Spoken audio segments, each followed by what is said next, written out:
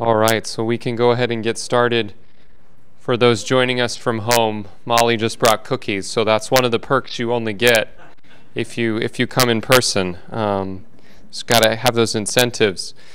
So tonight we have Brother Bernard, a native of Ohio, of St. Henry, Ohio, giving us a talk this evening.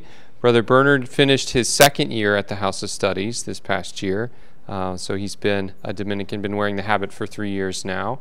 And very grateful for his ministry. This summer is an important one, so we don't necessarily see it a lot here at St. Patrick's, but he's spending 6 hours a day during the week at the hospitals helping Father Dean Mathewson in the important work of hospital ministry in a collection of different hospitals. So he's getting some great ministry experience there, so we can keep his ministry in our prayers and those he is accompanying and doing ministry for.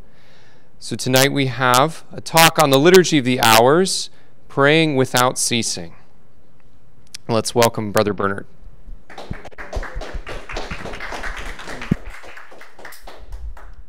Why don't we begin by praying? In the name of the Father, and of the Son, and of the Holy Spirit. Amen. Our Father, who art in heaven, hallowed be thy name. Thy kingdom come, thy will be done, on earth as it is in heaven. Give us this day our daily bread, and forgive us our trespasses, as we forgive those who trespass against us. And lead us not into temptation, but deliver us from evil. Amen. Saint Patrick, Saint Dominic, Saint Benedict, in the name of the Father, and of the Son, and of the Holy Spirit. Amen.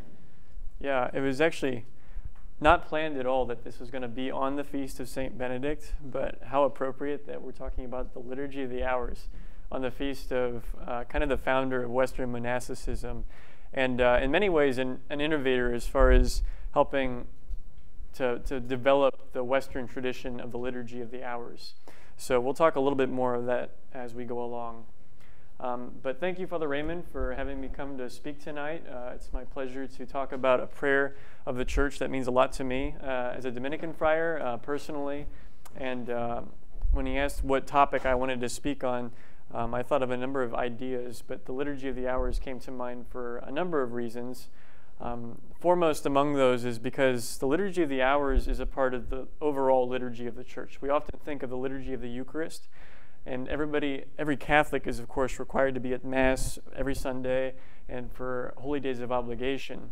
But it's kind of like the minimum participation in the overall liturgy of the Church, which is more than even its daily Mass, but it's the extension of the Mass into individual hours, as they say, of prayer through the day. And the Church has always kind of saw this as fitting in fulfilling or corresponding with St. Paul's words to pray ceaselessly, to pray constantly.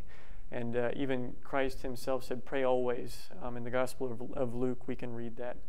So the liturgy, Vatican II says, is the summit towards which the activity of the Church is directed.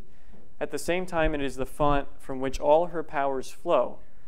For the aim and object of apostolic works is that all who are made sons of God by faith in baptism should come together to praise God in the midst of his Church, to take part in the sacrifice, and to eat the Lord's Supper. So it's the font, it's where we come for those graces that allow us to do apostolic work, and it's what we return to. The liturgy is what we return to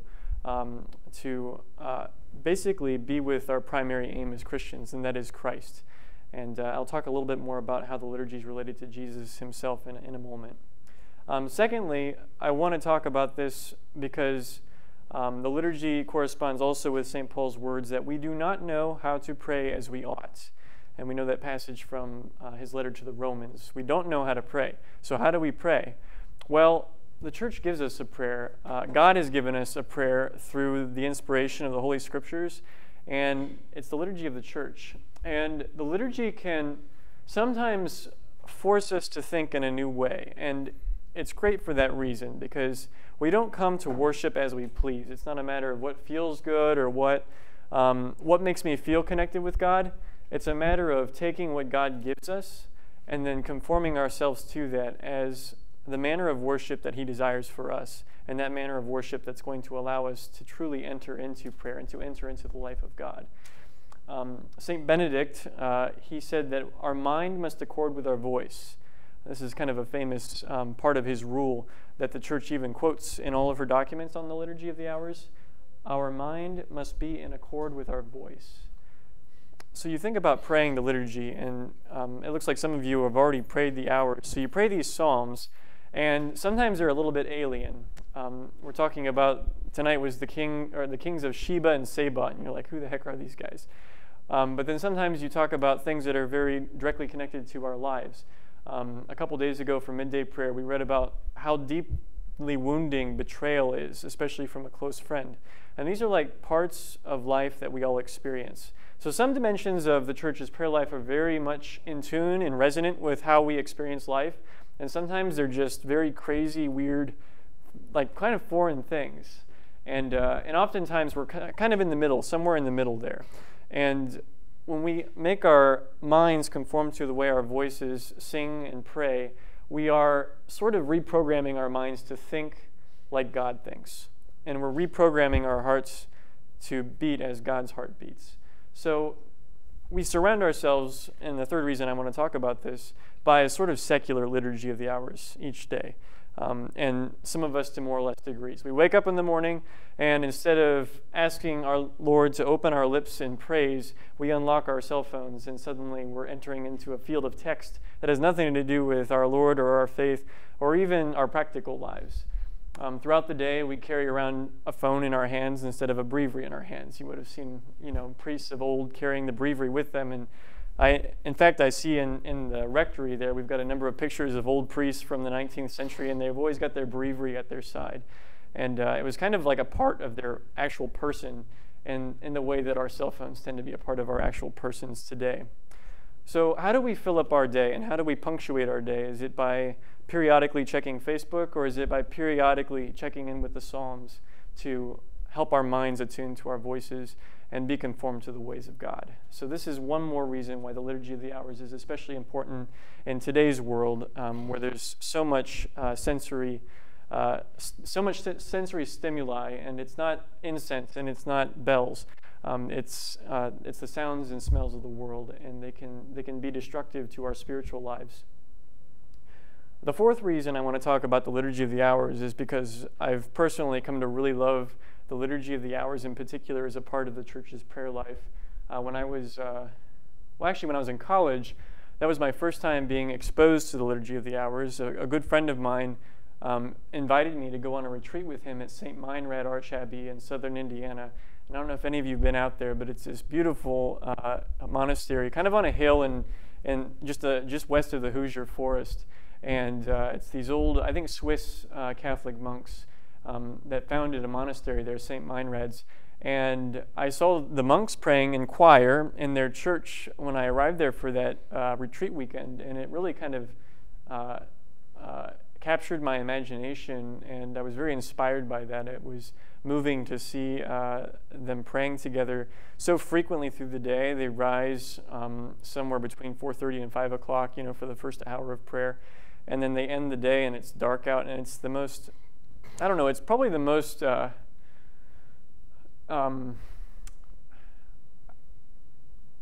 felt like where my whole day was consecrated to prayer was when I was at that monastery praying those hours on a regular basis.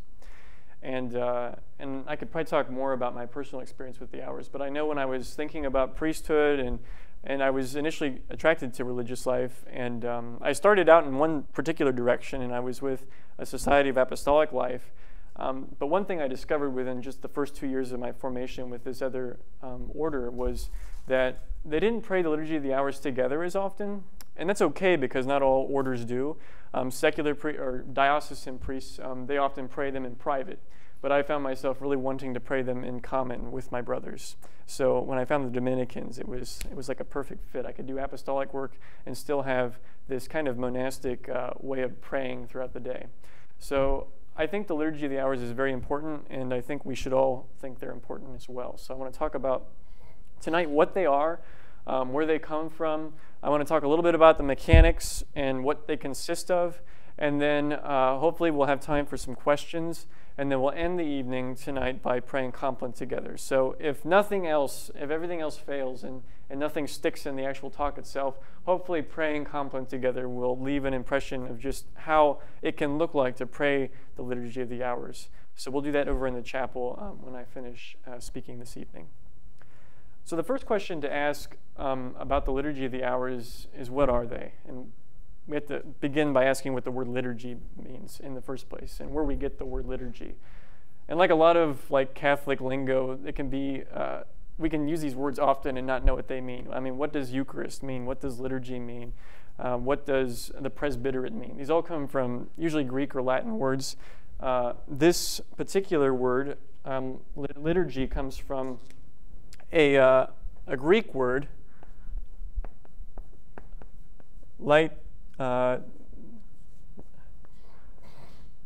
liturgias, which is actually how this verse of Luke is translated. This is talking about the priest Zechariah, and we have him having just come from offering incense in the temple at the hour of prayer, and he's been struck dumb, right? He had that revelation. The angel appeared to him and said that his wife would conceive of a son, and he disbelieved. And this verse says, and when his time of service was ended. And this is where we see this strange Greek word, liturgias, which meant something in the Greek world like a public service or a public act. And the church adopts this word, and Christianity adopts this word. And it does mean something like service. It's a public service. It's a communal service. And we call things we name the liturgy just that, the liturgy. There are a number of other names for the Liturgy of the Hours. You probably have heard it called the Divine Office. The Divine Office, which seems like what does an office have anything to do with the liturgy? And I found this interesting. I actually just discovered this when I was looking to put the talk together. But the Latin word for service in liturgias here is officium. So we see both names present right here in this one verse relating to priestly sacrifice and worship in the temple. In Greek, liturgy, and in Latin, office.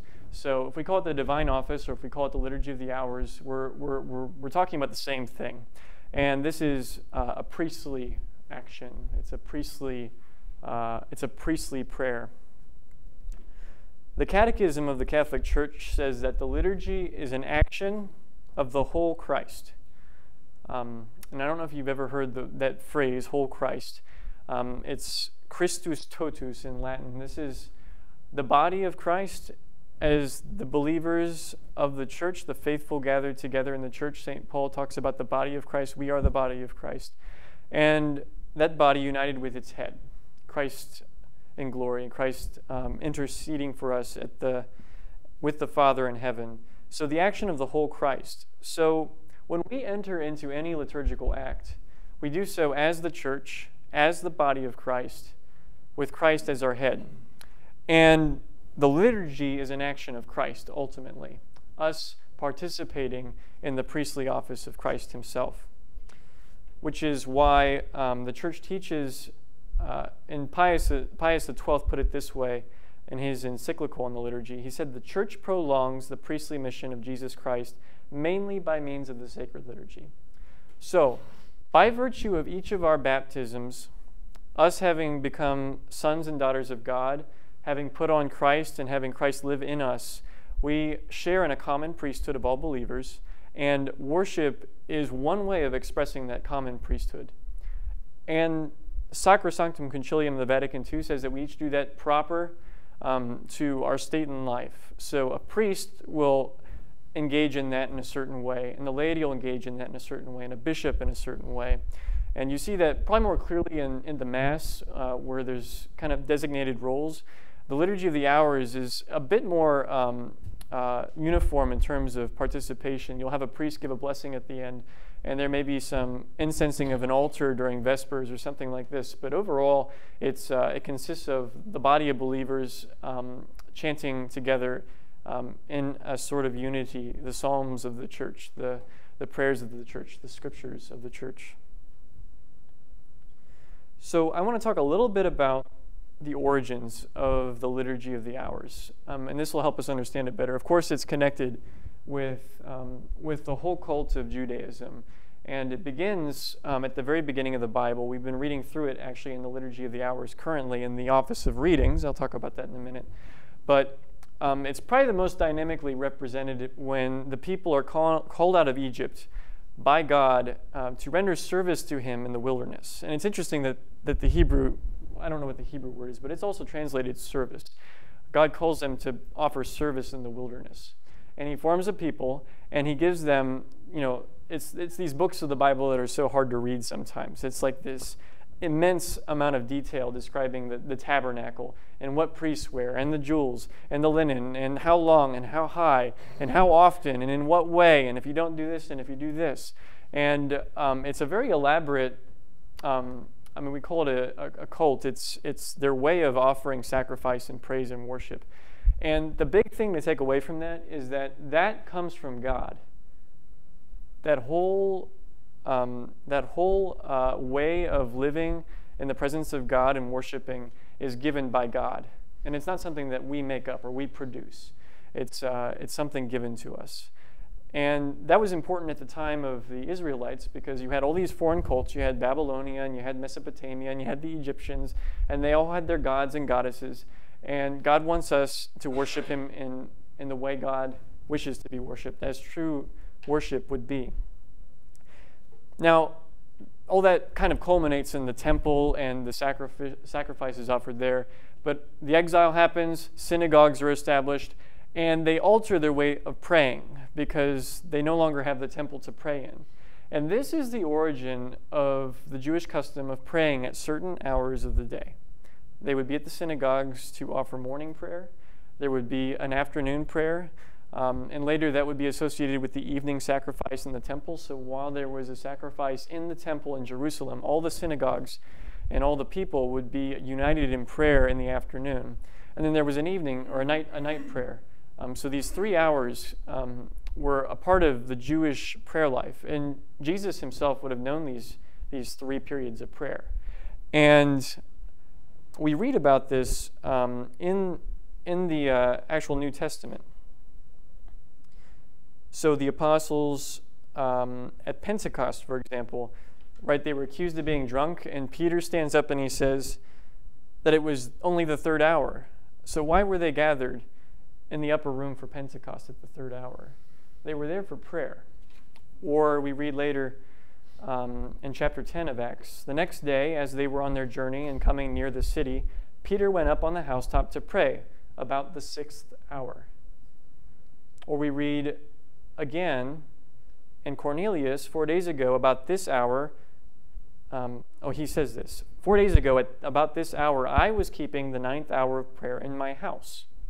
So, and here's an explicit example of this hour of prayer being kept in his own home. So he's not at his synagogue, he's not at the temple, and in fact, he's not even Jewish by blood, Cornelius, and he's praying at the 9th hour in his home. So these are these particular hours are where we get our names for kind of the center of the Liturgy of the Hours. Currently, it consists of 7 hours. And the 3 hours I'm talking about right now, traditionally 9 a.m., 12 noon, and 3 o'clock in the afternoon. And the Latin terce just means the 3rd hour, which they started at 6 o'clock in the morning, was the 1st hour. And then 3 hours later, we have 9, and it's the 3rd hour. The 6th hour is sext, and the 9th hour is none. So these Latin words just correspond to those numerations, the 3rd, the 6th, and the 9th. And this is the Jewish origin of those particular hours. Now later we kind of adapt things. The church liturgy obviously develops. The way that Christians worship is different than the way Jews worship. And a lot of that has to do with Jesus having introduced a new way of praying. So we had Mount Sinai, and God gives the instructions for the building of a tabernacle, and he gives them many of their prayers. But then the new Moses, on the Sermon on the Mount, gives a new way of praying. And we just finished reading all those passages in Mass in the past couple of weeks. So they asked Jesus, how do we pray? And Jesus, he responds, pray neither as the hypocrites, but as the Lord commanded in his gospel. Thus pray, Our Father who art in heaven, hallowed be thy name. So he teaches us a new prayer. And that becomes incorporated into these Jewish hours of prayer. So now, in the early church, I don't know if you've all heard of the Didache. This is one of the earliest kind of Christian texts. It's a non-biblical text, but it was a text written in the 1st century. And it kind of describes the whole Christian life in a very summary fashion. It's about a page and a half long. You could read the whole thing in 10 minutes. If you have not read the Didache, I encourage you to do so because it's invaluable in understanding how early Christian life was past the time of St. Paul and the apostles. But there, they list the Our Father as something to be prayed, and they say, thrice in the day pray thus. So there's a specific admonition to pray 3 times the Our Father each day. Now, we see this today in the liturgy, and early on in the church, it was established this way, that in morning prayer and in evening prayer, we would pray the Our Father. And then every day at Mass, we pray the Our Father. So 3 times a day in the liturgy of the church, the hours in the Mass combined, we pray the Our Father 3 times, just as they did in the early church. So it's important to see just how there's a lot of continuity here between the way we worship as Christians today and how they did in the very first century of the church. They also added things like doxologies. So we say the glory be to the Father and to the Son and to the Holy Spirit. They would add that at the end of each psalm, that they would pray during these hours of prayer. And this was to remind us that the Psalms, and the fathers of the church spoke emphatically about this, but the Psalms speak about Christ, or they're the words of Christ himself. So if we're talking about the kings of Sheba and Seba, of course there's a historical dimension to that, but somehow that psalm is, it points to Jesus Christ. So at the end of every psalm, we invoke the Holy Trinity, which of course mentions Jesus, but it gives the whole time of prayer a Trinitarian dimension. It's a very Christian dimension to these hours of Jewish prayer. One thing I found interesting about the early offices of the church is that,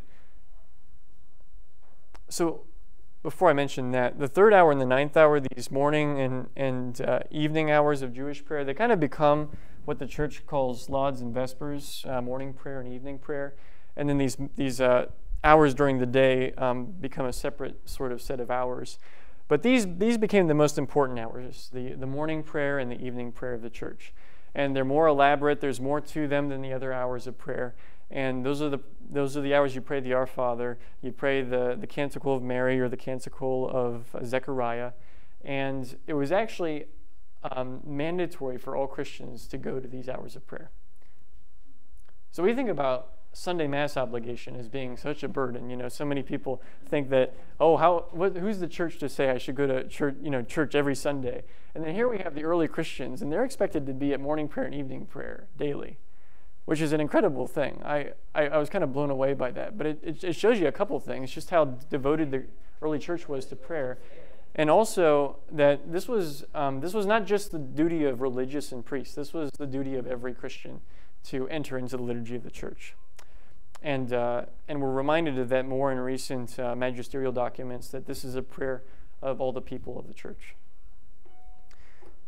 Saint Hippolytus, funny enough, he lists the hours kind of in their traditional order. He wrote in the early 3rd century, so now we're a couple hundred years after Christ.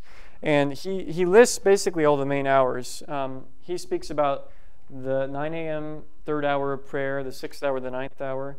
He mentions midnight prayer, and he mentions cockcrow, which I'm guessing 2 a.m., cockcrow. So you pray at cockcrow, and that later becomes what the church calls matins or vigils. And then that's in addition to the 2 hours of morning and evening prayer. So we end up with a total of 7. In Psalm 119, the psalmist says, 7 times a day I praise you. So here we have another biblical dimension to the prayer of the church. 7 times a day I praise you. But he says at the midnight hour, quote, and if you have a wife, both of you pray together. And he's talking about the midnight hour, right? We're not even talking about morning and evening prayer anymore. But he says, get up with your wife and pray with her at midnight. So again, just to show you how important this was for the early church. I could read a number of other fathers, but we don't have time for that. Overall developments, monasticism, St. Benedict, St. Pachomius, the Desert Fathers, they begin to transform this a little bit. They add all the Psalms to the hours of prayer. They would at some points pray all the Psalms in one day, which is a lot. That's if you can think about praying, that's about like 20 Psalms per hour of prayer. So, and we do currently about 3 Psalms per hour. So maybe 7 times as many Psalms they would pray. And the Psalms became incorporated, and certain Psalms became associated with certain hours of the day. And we still use these same Psalms today. Psalm 62 was associated with morning prayer, and we pray that on Sunday mornings, and we pray that on major feast days. Certain evening prayers, the Psalms of Ascent were associated with evening prayers. So you start to see certain Psalms associated with certain hours of the day. Night prayer, Psalms would be more eschatological. They would be more looking towards the end times or towards heaven. Vespers would be songs of thankfulness for the day. So you can see how the Psalms relate again to our daily lives. And as monasticism took off, the laity began to be less involved in the Liturgy of the Hours, but they still were. For hundreds of years, Vespers especially was an important prayer for the Christian people. They would gather together at cathedrals usually to pray Vespers with the bishop. And it's a wonderful image of the church together at prayer with their head shepherd. And then Vatican II made a number of encouragements, and a lot of that had to do with restoring the whole Liturgy of the Hours to kind of a simpler form and something more reasonable as far as the time involved in praying it. So currently it takes 4 weeks to pray all the Psalms. So it's a 4-week cycle of Psalms. And before Vatican II, it was a 1-week cycle of Psalms, which was a lot less than the 1-day cycle of Psalms that the early fathers had. So 4 weeks is a bit more manageable. Let's talk about the mechanics. So that's kind of the broad history. I mean, it's interesting, and I think the big takeaway is how it's rooted in Jewish worship and how it's richly biblical. The whole concept of the Liturgy of the Hours is a very biblical prayer. So the hours consists of the ones I have written on the board. Matins, the word matins comes from the Latin word matutinus, which means something pertaining to morning. So these were, for many years, prayed in the morning. So 2 a.m. is a guess. I don't know. I put in parentheses the ones that really don't have a specific hour associated with them, but that could be when they were prayed. But the office of readings is what it's now called in English. And its characters changed a little bit. It's not so much. It's still to retain its morning character, but it can actually be prayed anytime during the day. So matins, you can pray it really at any point. And oftentimes, us Dominicans will pair it with the different hours. So we'll pray matins and lauds all at once, or we'll pray matins and vespers all at once. So it's a flexible hour, but traditionally it was a morning hour. Lauds. The word lauds comes from the Latin word laudate, which means to praise. It's a word that was found in a number of psalms at the end of the Psalter, specifically oriented towards the praise of God. And you'll note that in your breviaries, the third psalm in morning prayer is always something more upbeat than the previous two. It's always something having to do with glorifying and praising God. And these were the morning praises. And then I've already explained the 3 middle hours. We call these midday prayer now. And you can pray any one of these and fulfill the canonical obligation, or priests can fulfill the canonical obligation of praying at least one of these hours. And then Vespers comes from the Greek hespera. There's vesper also in Latin, and it just means evening. And then Compline, which is another Latin word, and it's related to the word complete in English. It's the completion of the day. And to my knowledge, St. Benedict is actually the first person to kind of use that word in this sense for the hour of prayer, the hour of Compline, which is what we will pray tonight. Each of the hours roughly consists in a number of parts. The first being an invocation to prayer. So a big part about the liturgy is that, again, St. Paul says, we do not know how to pray as we ought. So we always have to ask for God's assistance in praying. So the very first hour of the day, we say, O Lord, open my lips, and my mouth shall declare your praise. That's a direct quote from Psalm 51, and it's acknowledging the fact that God has to be the one praying. Jesus has to be the one praying through us. Again, this is a participation in the priesthood of Jesus Christ. After the invocation, for night prayer, there's an examination of conscience. But for every other hour of the day, we sing a hymn. And most of us know hymns from the Mass, but traditionally, hymns were not sung during Mass. Hymns were sung during the Liturgy of the Hours. So there were traditional hymns. Certain saints like St. Ambrose were especially well known for having composed these beautiful hymns. And certain hymns are associated, again, with certain hours of the day. Our Greek teacher at the Dominican House of Studies, she works on translating these ancient texts for the church. There's a commission of translators, and she just told me this year that finally they have finished translating the English version of the official Roman hymnal. So if you have the Liturgy of the Hours, and it's this 4-book set, all the hymns in there, I mean, it's kind of a scattershot. There's all kinds of different hymns in there. They're not kind of the traditional hymns of the church. And now it sounds like they're on their way. So maybe they'll publish them sometime soon.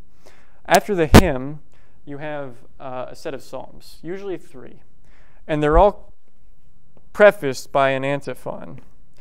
And the antiphon is kind of a one-line strophe that expresses an idea that's in the psalm, or it expresses an idea related to the feast day that you're celebrating that day.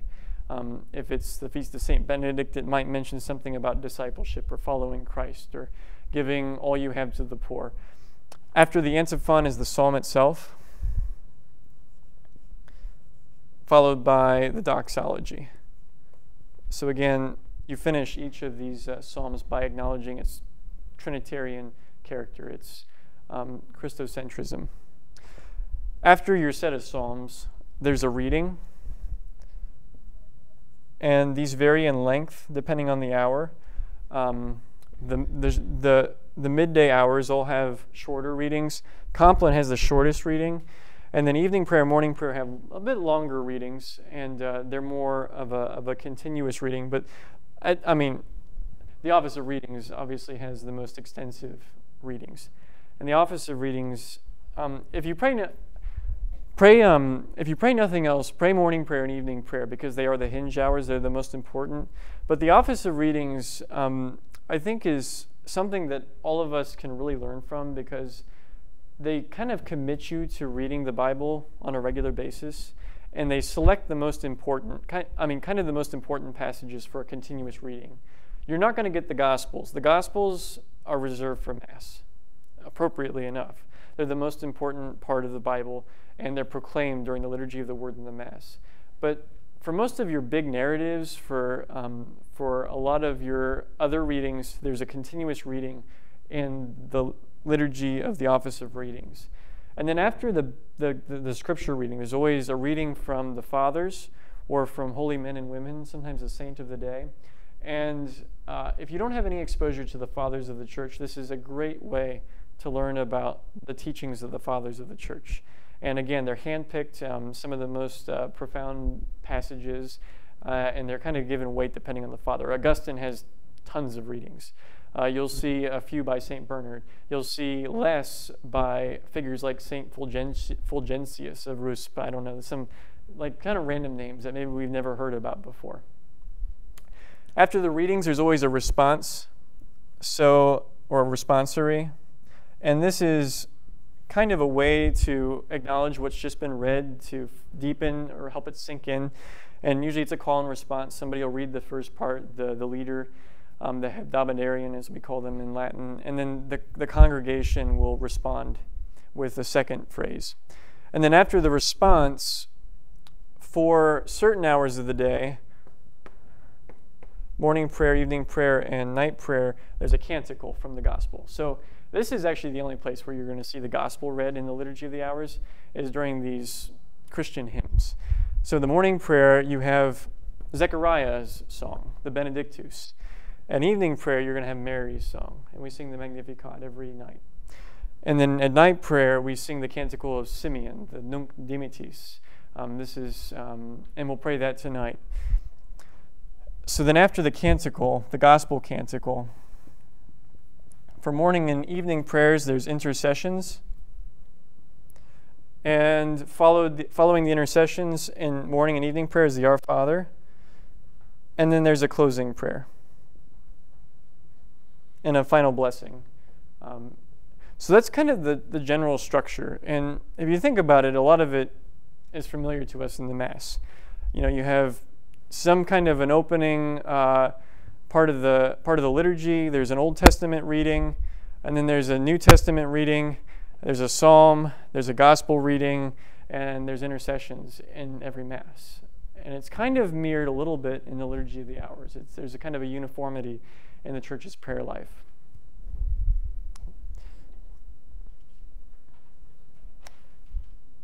So when and where should you pray the Liturgy of the Hours? So it's pretty easy if you're a monk. You've got your chapel, you've got your horarium, you just show up and you pray. But if you have a home, then what do? Or you're working or whatever else. So I'll give a couple examples. So I was with another religious order one summer, and we were at the World Meeting of Families in Philadelphia. And for whatever reason, the morning was crazy, and we did not get lauds in. We just did not get morning prayer in that morning. So we're at the bus stop, and the prior says, okay, we're going to pray lauds now. So we're at the bus stop, and we start praying lauds. And we're about halfway through, the bus shows up. We get on the bus, we sit down, and we keep praying. We're like chanting the Psalms, and the people on the bus are just silent, I was like, what is going on? It was actually kind of cool because they were respectfully silent. And then when we got done, we had some interesting conversations with the folks on the bus.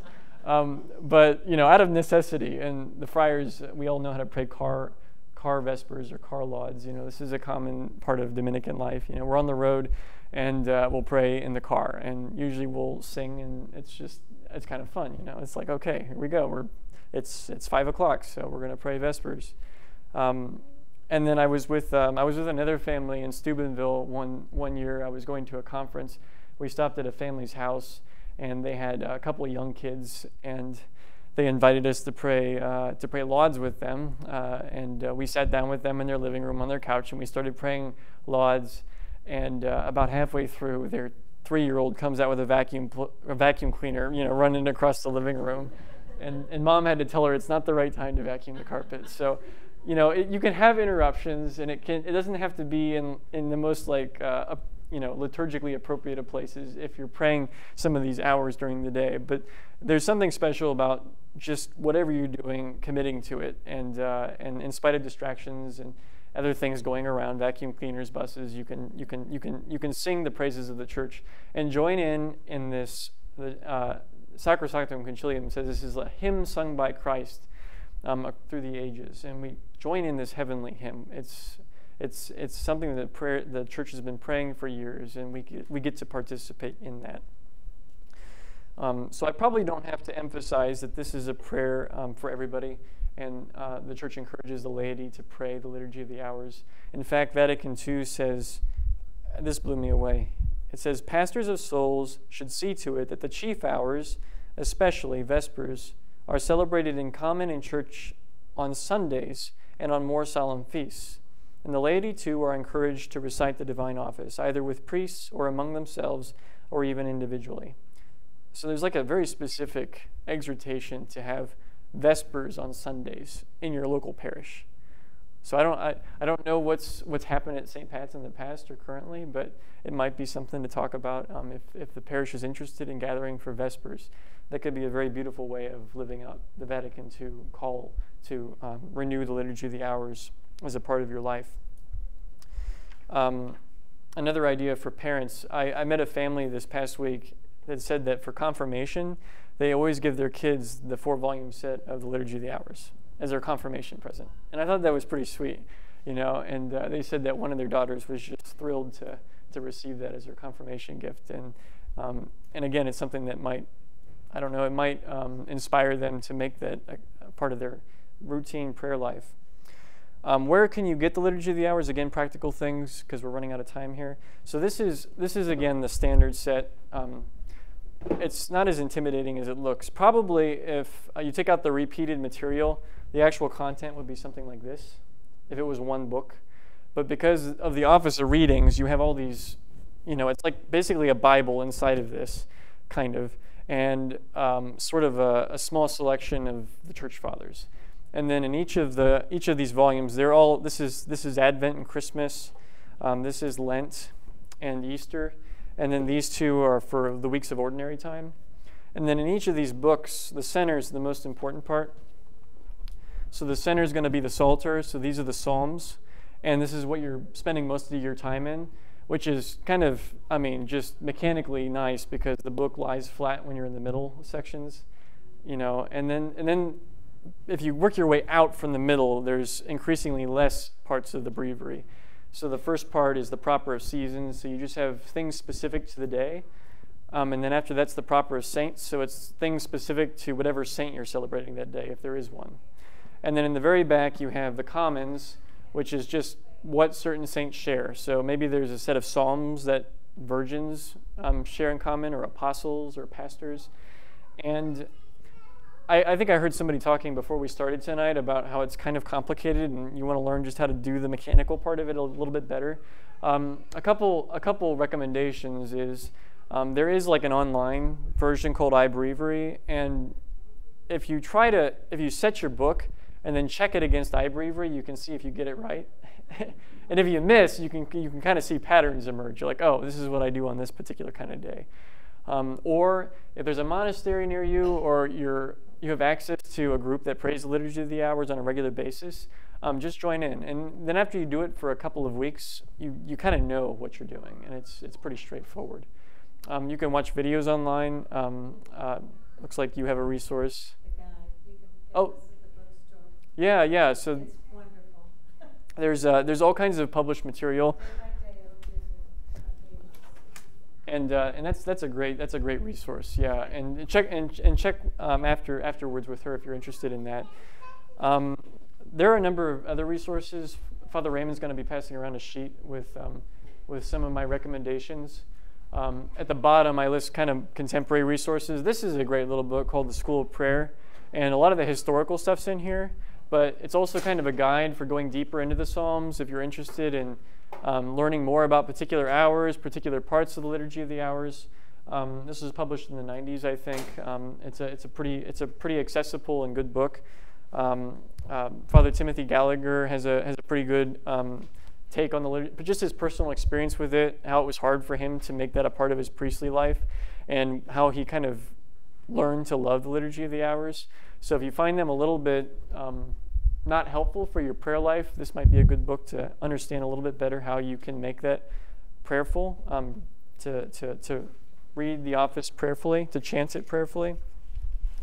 At the top of your handouts, I list kind of scripture verses that allude to how Christian prayer should be, or those passages I read about the 3rd hour, the 6th hour, and the 9th hour. From the Acts of the Apostles, I list some of those passages. This is not an exhaustive list. It's just a few passages that are nice. And then I have a list of recent magisterial documents, specifically about the Liturgy of the Hours. Mediator Dei is kind of the first in the big liturgical movement of the 20th century. Pius XII wrote that, and that was sort of the precursor to the Vatican II document on the liturgy, which has an entire chapter dedicated to the Liturgy of the Hours. There's only like 5 chapters in that document, and 1 chapter is dedicated to this. That's invaluable reading. There's the general instruction for the Liturgy of the Hours. It's found in volume 1 of the set, and that's good for reading if you're learning the mechanics and just kind of want the general sense of how these things work and why they're structured the way they are. The Catechism has an excellent couple paragraphs on the Liturgy of the Hours. That's you could read that in a minute, and that's really good content. And then I want to really highly recommend these 2 sets of Wednesday audiences. So John Paul II, his very last set of teachings that he gave us as Pope, they were on the Psalms. And he thought it would be important to teach the laity the Psalms because he saw the value of the Liturgy of the Hours. So I think that's significant, coming from a Pope and from a saint and a man who had a very deep prayer life. So there are these excellent Wednesday audiences on individual Psalms. So if you get the weird Psalm and you're like, I don't know who the King of Sheba is, you can pick up John Paul II, and then Benedict XVI finished them because John Paul passed away before he could finish teaching us the Psalms. And Benedict finished it as his first act as Pope, and he thought it was important. And as you know, both of those churchmen are they offer us rich spiritual content, and they've been great guides in the prayer life. And then at the bottom, I just have some kind of modern writers that have written on the Liturgy of the Hours or on the Psalms in particular. I've not read them all. I've read most of these, but just some places to look if you're interested in going deeper. And that's the basic gist of what I want to talk about tonight. I wanted to say more. There's just so much you could say on the Liturgy of the Hours. It's a lot of content for like a 45-minute talk, but I was happy to present what I did tonight, and thank you for having me.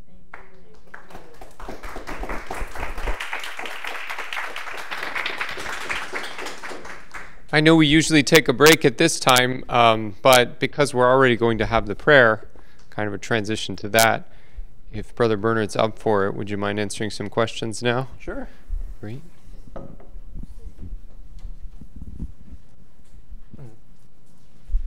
Your namesake. Hello, Father Bernard, Brother Bernard. Since energizing my spiritual life with the divine office, which began, my wife and I took a honeymoon for 5 days at our Abbey of Gethsemane in Kentucky, and 5 years ago, I might add, and ever since then, I've been getting up at 3 o'clock in the morning. We were just really taken with the importance, significance, and frankly, the more than the love, just the delight of the daily divine office. So I'd like to talk for a half hour what I do, but I will only say from a lay perspective, yes, please. There is a very, really neat way to pursue the Liturgy of the Hours. And from my standpoint, having been born Catholic, Catholic education above and beyond, married and umpteen children and grandchildren, it has not posed a problem to keep up the daily Liturgy of the Hours and incorporating it. My spirituality and Catholic faith understanding, both pastorally and theologically, it's all there. Yep. And today your own brother, Father St. Ambrose, just beautiful. Yes. Way of living. Enough said. Thank you for tonight. Thank you, Bernie. Other questions?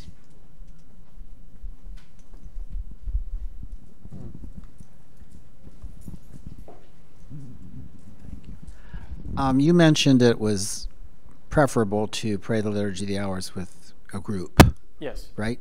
And then you drew the connection between the Rosary and the Liturgy Hours. So would you say the same thing about the Rosary, that it's more of a group prayer and not a solo prayer? That's an interesting thought. Actually, I don't know that I did mention the Rosary, but I'm glad you did mention it, because I thought that would be something neat to just incorporate into the talk. But traditionally, the Rosary has 15 decades, so 150 Hail Marys, which correspond with 150 Psalms. So I think this had various nicknames, but it was like the short or the short office, or the short Liturgy of the Hours. You know, if you couldn't read, and a lot of lay monks that couldn't read, and they were kind of the worker monks. There were different designations in monasteries. They would pray their rosaries instead of going to the office, and wasn't always ideal because you want the whole monastery at the office. But yeah, it's a devotional prayer. It's not a liturgical prayer. So it's probably more flexible in that way, since it's not liturgical, strictly speaking, that as a devotion, it can be prayed privately and have specific benefits in that regard, and then specific benefits in a group. I think the church, don't quote me on this, I mean, I don't know for sure, but you might check into this. The church offers an indulgence for praying the rosary in specific circumstances. I know for praying it in front of the Blessed Sacrament. I want to say maybe there's an indulgence for praying it in a group, but there is. Okay, yeah. Good. So that's probably a clue. If the church is doing that, then that might be the church's way of saying this is a better way of doing it. But to pray it privately is, of course, acceptable, and that's been done for ages and by many saints. I was wondering if you could say something about the obligation that priests and religious have to pray the divine office, and like what that obligation looks like, and what maybe even the reason for it. Oh, great, yeah. So priests, clergy, I should say, of the church, are required to pray the full office. So they have a duty as members of, as having received orders and participating in the priesthood of Christ in a very unique way, to pray the Liturgy of the Hours on a continuous basis. Religious, it's kind of different with religious, because you have sisters and brothers who are obviously not ordained, and it depends on the constitutions, to my knowledge, of that congregation, what their commitment is to the Liturgy of the Hours. In more contemplative groups, you see the constitutions state that it's mandatory. So you'll see a lot of monks and nuns in convents and monasteries who have to pray the full office. Our constitutions for the Dominicans, for the men, we have to pray the full office. But for other groups, societies of apostolic life, other congregations, I think it just kind of varies a little bit. And then, of course, the laity have no obligations as far as the Liturgy of the Hours go. It's an odd thing, in fact, that, we both take on the obligation of praying it in making our vows as Dominicans, but then also with ordination before the church, there's a public promise to pray the Liturgy of the Hours. And you might say, well, why is that redundant? Why do we do two? But it's precisely that. I think, we see religious pray the office for their own sanctification in large part. Now, they're also at the heart of the church, praying for the whole church.